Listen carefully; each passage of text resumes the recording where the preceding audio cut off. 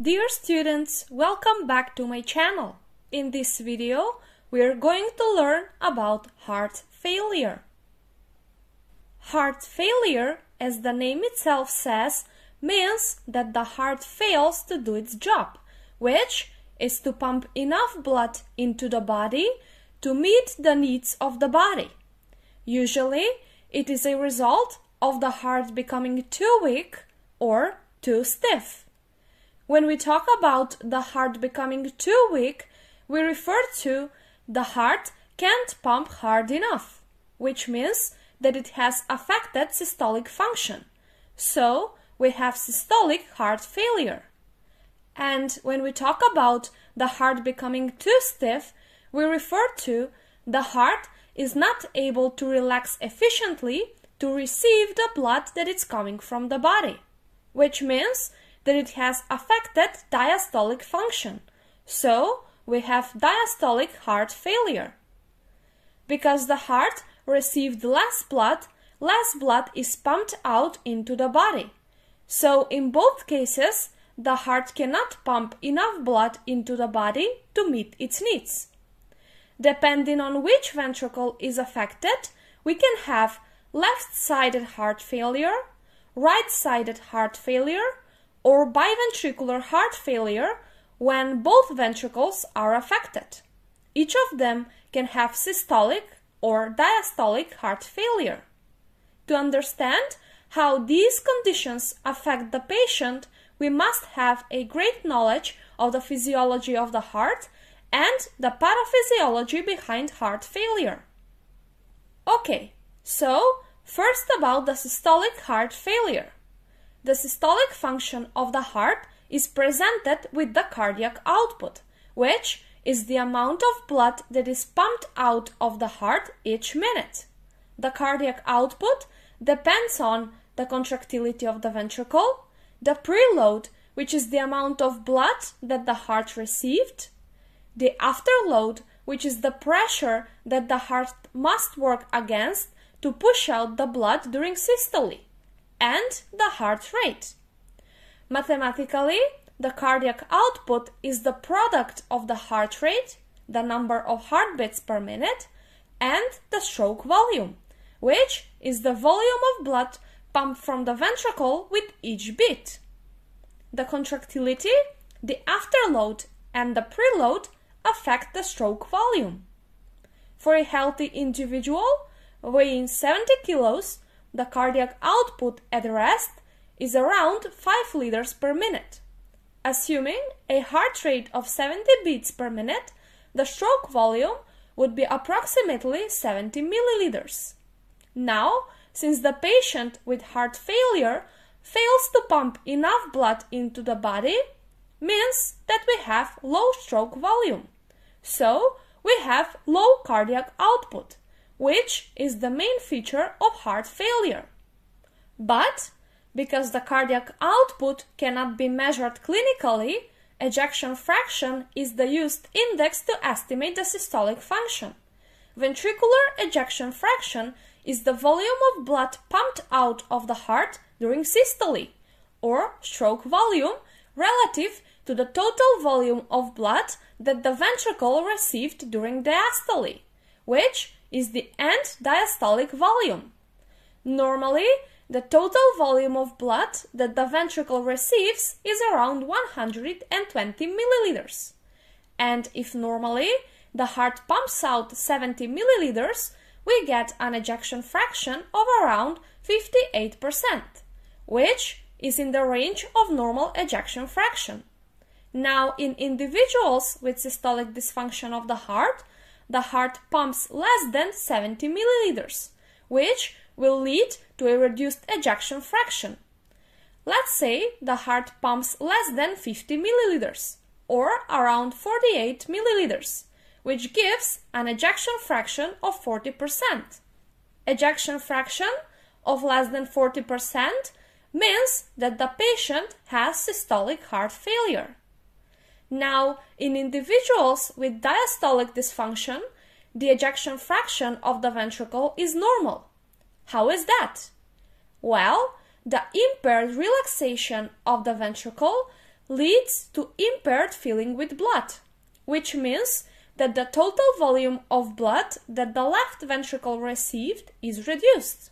Perhaps if the ventricle received 80 milliliters and pumped 48 milliliters, the ejection fraction will be 60%, which is in the normal range.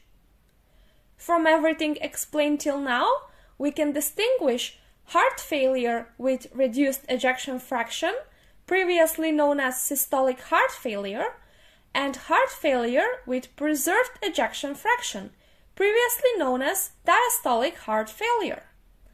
Clinically, this is so important because the two types are treated differently. But what they both have in common is reduced cardiac output. When the cardiac output is reduced, meaning when the heart fails, many adaptations occur to support the heart function. The most important among the adaptations are the following: the Frank-Starling mechanism, in which the body attempts to increase the preload to increase the cardiac output, the activation of the sympathetic system and the renin-angiotensin-aldosterone system, and at the end, myocytes hypertrophy, alterations in that, and regeneration. Let's see how the Frank-Starling mechanism initially supports the heart function. Well, since the stroke volume is reduced, the amount of blood that is left within the ventricle increases. Because of this, the ventricle fills with more blood, leading to an increased end diastolic volume, or the total volume of blood within the ventricle before the ventricle contracts. Because of that, the myocytes stretch more. The more the muscle cells stretch, the more force for contraction is created. So, since the increased contractility and the increased preload affect the stroke volume, the Frank-Starling mechanism will enhance the cardiac output and does the work of the heart. Next, the reduced cardiac output leads to reduced blood flow to the kidneys, which activates the RAS system. The activation of the RAS system will lead to vasoconstriction to improve the blood flow, and to fluid retention, which will improve the preload of the heart, which again enhances the contraction of the heart and improves the cardiac output. But the vasoconstriction will also increase the afterload. Also, the reduced cardiac output activates the sympathetic nervous system. Thus, the released sympathetic transmitters, by binding to the adrenergic receptors, will cause vasoconstriction in attempt to improve the peripheral blood flow, resulting in an increased afterload. Also, will improve the contractility of the heart muscle and also the heart rate. But in the already failing, suffering heart, isn't this too much work to cope with? All this increase in pressures and volumes puts additional strain on the already suffering heart, which in fact, in the long run, harms it even more, worsening the heart failure. The heart's response to this increased stress is myocyte hypertrophy, death, and regeneration. As more myocytes die, and increased levels of stress are placed on the remaining myocardium, resulting in worsening the heart failure. Now, from the point of the clinical manifestations, all of these adaptations lead to increased ventricular pressures and volume load, which leads to increase in atrial load, which leads to increased pulmonary load, and at the end, resulting in pulmonary congestion and peripheral congestion, which all in all means that the patient is literally drowning in the water within the body. Now, the clinical manifestations can be classified into clinical manifestations following left-sided heart failure and clinical manifestations following right-sided heart failure. With left-sided heart failure, we have upward failure and backward failure. The upward failure, meaning the symptoms that are a result of low cardiac output, is presented with fatigue, lethargy, dizziness, and exertional dyspnea. and backward failure, meaning the blood backs up into the lungs, leading to pulmonary congestion, which is presented with shortness of breath, dyspnea, orthopnea, nocturnal dyspnea, also pulmonary edema, nicturia, and oliguria. This buildup of fluids into the lungs causes crackles as clinical signs that can be detected on auscultation during examination. The causes for left-sided heart failure are many, such as coronary artery disease, myocardial infarction, hypertension, valvular heart disease, cardiomyopathy, and much more. Now, the causes of right-sided heart failure include left-sided heart failure, which in this case represents biventricular heart failure, chronic pulmonary disease, pulmonary hypertension, pulmonary valve stenosis, coronary artery disease, and etc. With left-sided heart failure, the blood backs up into the lungs. But with right-sided heart failure, the blood backs up into the veins of the systemic circulation, leading to peripheral congestion. The backup of fluid into the jugular vein is manifested as jugular vein distension. The backup of fluid into the inferior vena cava and hepatic vein is manifested as congestion of the liver and the spleen, causing hepatosplenomegaly and in long-term cardiac cirrhosis. Then, the buildup of fluid into the peritoneal space, which is called the ascites, and most commonly, because of the effect of the gravity, the buildup of fluid in the lower extremities, which leads to pitting edema, to which the patient often complains as having heavy legs. Shortly, as we mentioned before, the patient is drowning in its own fluid. Okay, so careful evaluation of the patient's history and physical examination, including signs of congestion, can lead us to important information about the underlying cause and eventually to a certain diagnosis.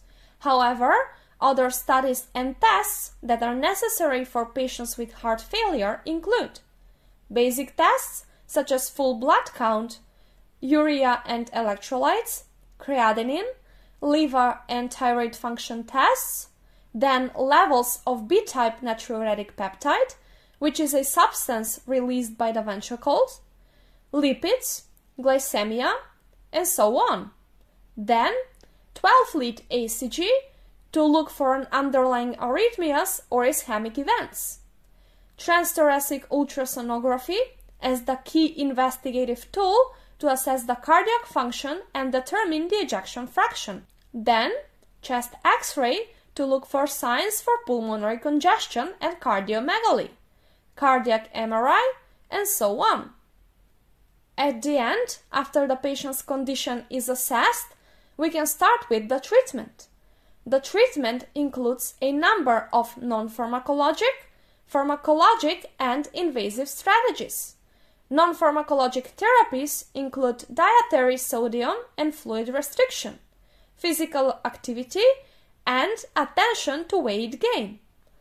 Pharmacologic therapies include the use of ACE inhibitors, angiotensin receptor blockers, beta blockers, diuretics, vasodilators, inotropic agents, and so on, according to the type and etiology of the heart failure. The invasive therapies include interventions such as cardioverter defibrillators, cardiac resynchronization therapy, pacemakers, revascularization procedures, valve replacement, and at the end, heart transplantation. With that, we've come to an end.